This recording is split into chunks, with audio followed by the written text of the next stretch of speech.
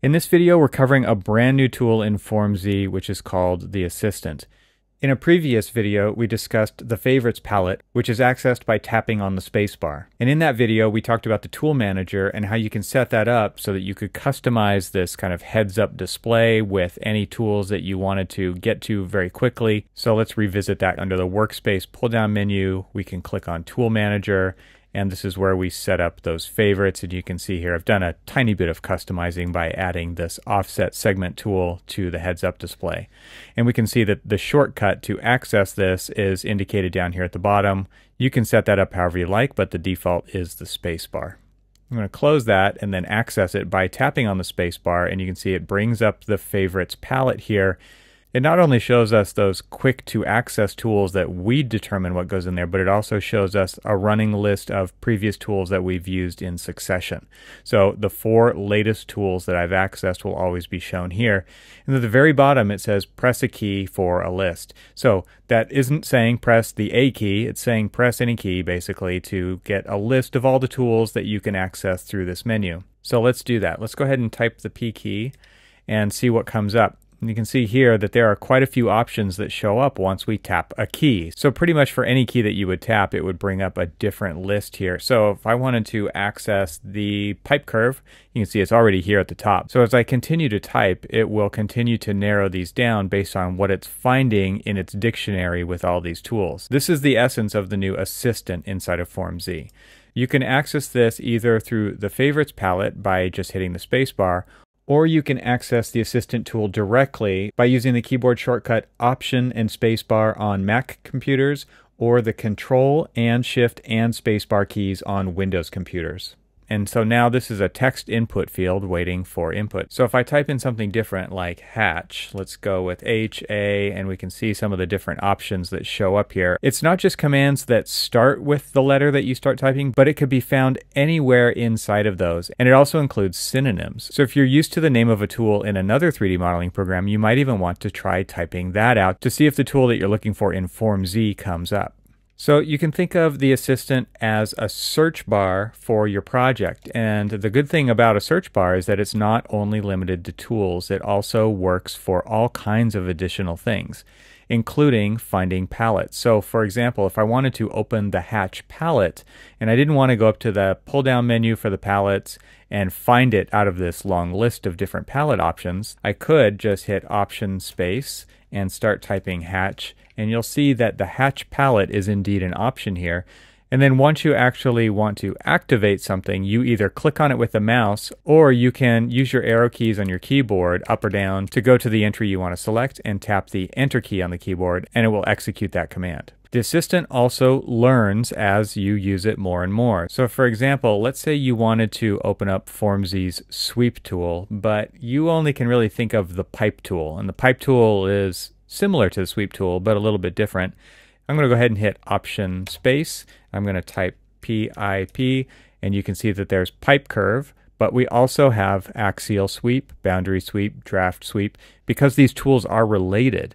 So I'm going to select the axial sweep tool. What I mean by it learning is now that we've executed that command, the next time I hit Option Space and I type PIP, axial sweep shows up first, where the last time pipe curve showed up first. So it's actually paying attention to the command that you're choosing based on the letters that you're typing into it, and then using that to your advantage the next time. Now there are other abbreviations you could use, especially if a tool has 2 names like axial sweep. You can actually type AS, and you can see that axial sweep comes up fairly quickly in the menu because A and S are the first 2 letters of the 2 words. So there are many ways to find the tools that you're looking for, either by typing the name explicitly, by typing some abbreviations, or by typing synonyms. The last new feature that I'm going to talk about in this video is advanced patterns in the Assistant. So again, if I hit Option Space to bring this up, if you type the letter L and then hit the space, it allows you to select any of the layers that are available in this current project. If I do that again, this time I'm going to type M space. It shows us all of our materials that exist in this project. If I go ahead and type I space, it opens up our lights And the reason it's not L is because L was taken with layers, so the next letter is I.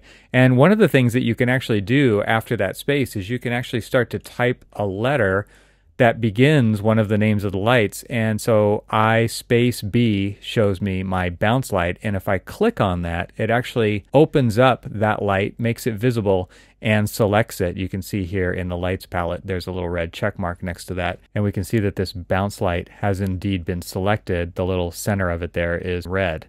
There are a few other options that I'm going to put up here on the screen now in text form so that you can see what they all are, and I encourage you to try them all out.